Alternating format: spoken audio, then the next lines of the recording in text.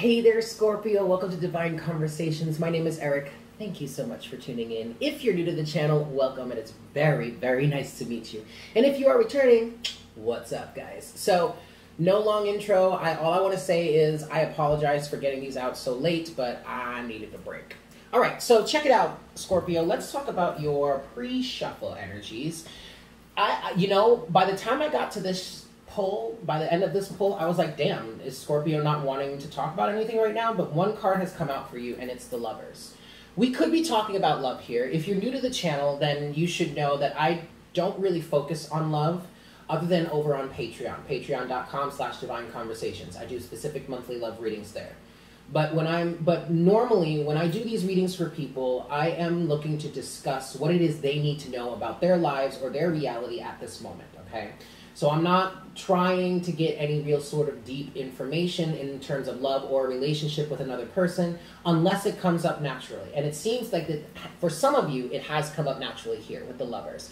But ultimately, you need to keep in mind, or you need to understand, that the Lovers really is about a choice. Yes, it can be a choice of two lovers, multiple lovers even.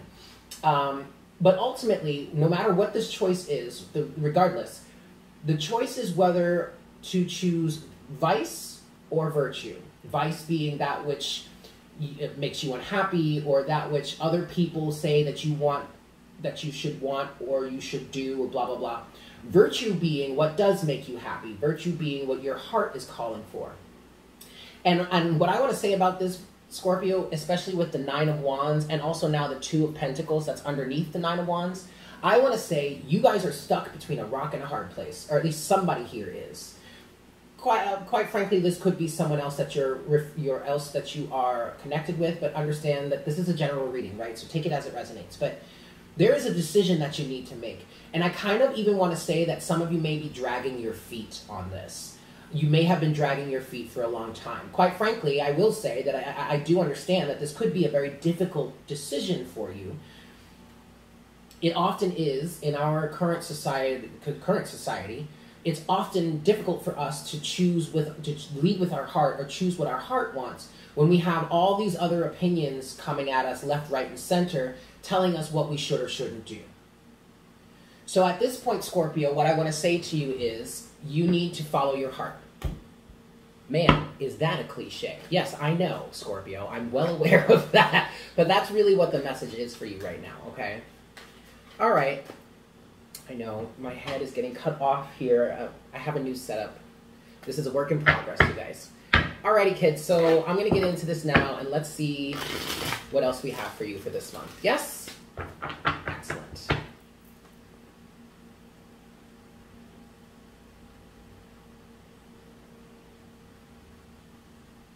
Hi, Spirit.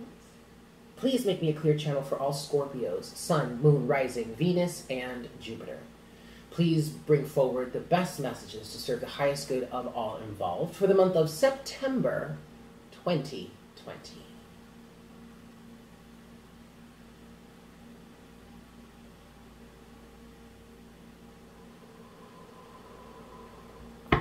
Thank you so much, Spirit. All right, Scorpio, we're giving this 5 shuffles. 1.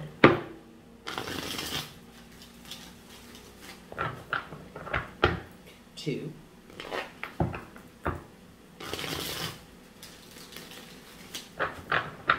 Scorpios. 3.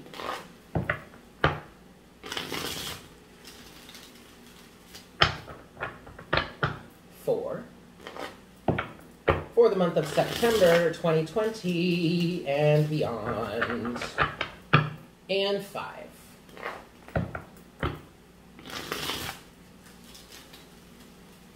All right. Let us cut the deck. Boop. All right. Overall energy for you, Scorpio. We are starting you off with the Page of Wands. Yep, that makes a whole lot of sense. The Page of Wands to me is a time of re-identification. I do kind of see the Page of Wands as a minor arcana version of the Hermit sometimes, because with the Page of Wands, and actually I got this definition from this depiction, this deck, and another deck that is depicted the same way, it's just not golden. But you see how that is a grown-ass man right there, and this is the Page.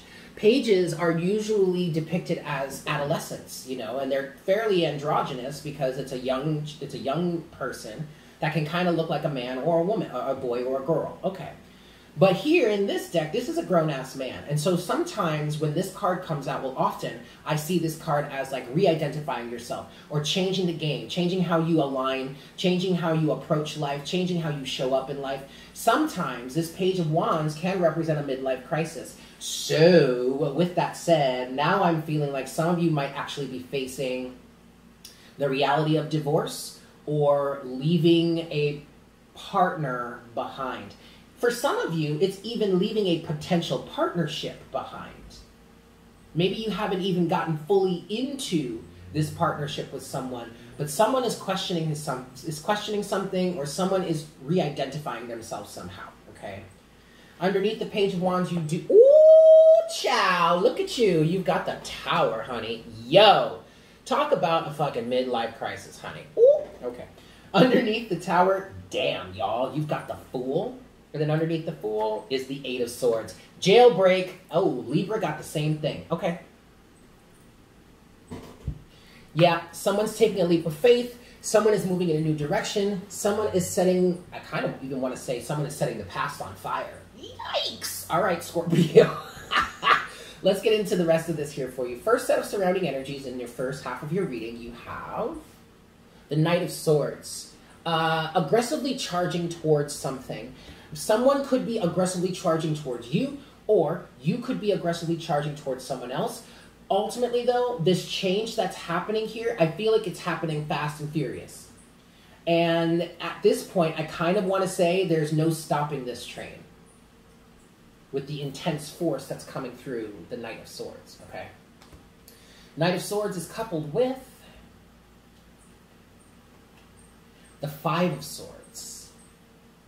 Scorpio, be careful. Don't go riding into a lose-lose circumstance with guns a-blazing. Some of you might be fighting to get yourself out of this circumstance. But what I want to say to you, Scorpio, ooh, I almost wanted to just say Virgo.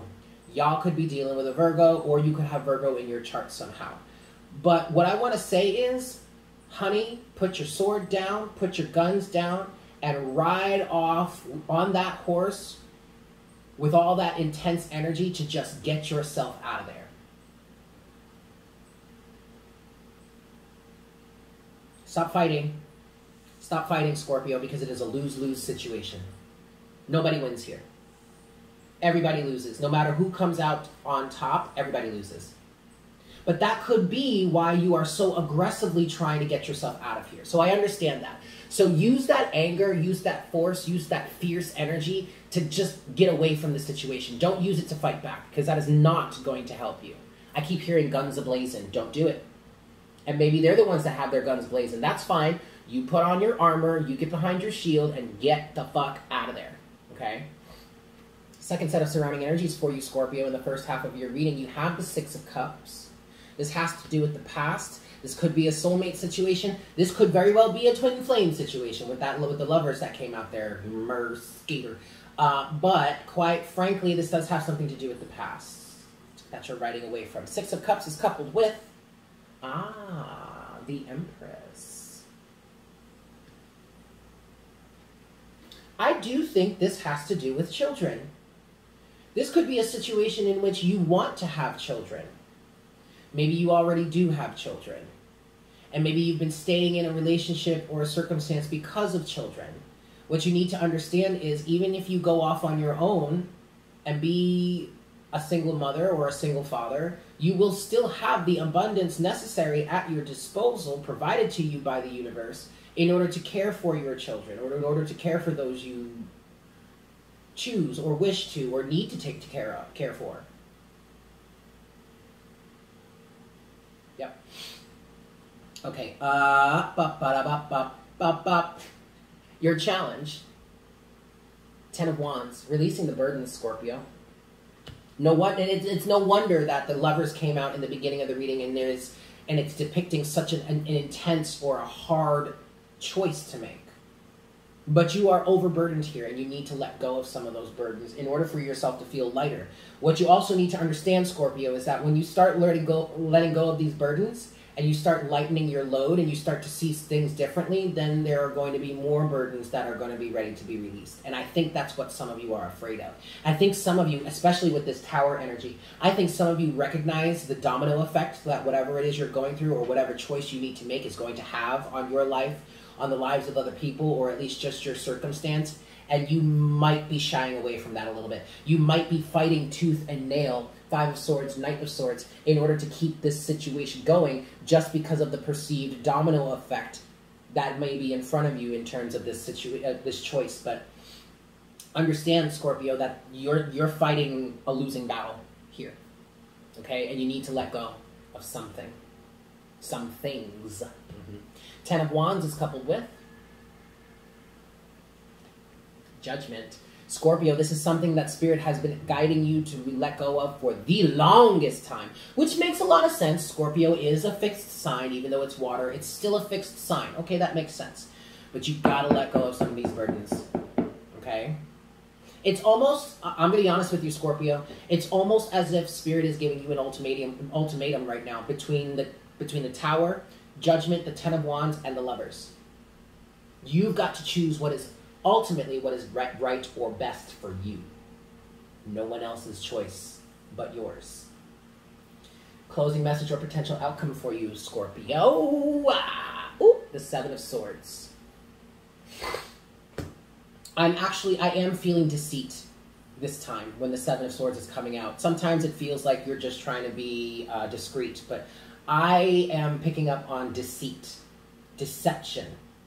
And it's not necessarily on your behalf. I feel like it's on the behalf of other people around you, or other external forces or external individuals involved in this situation.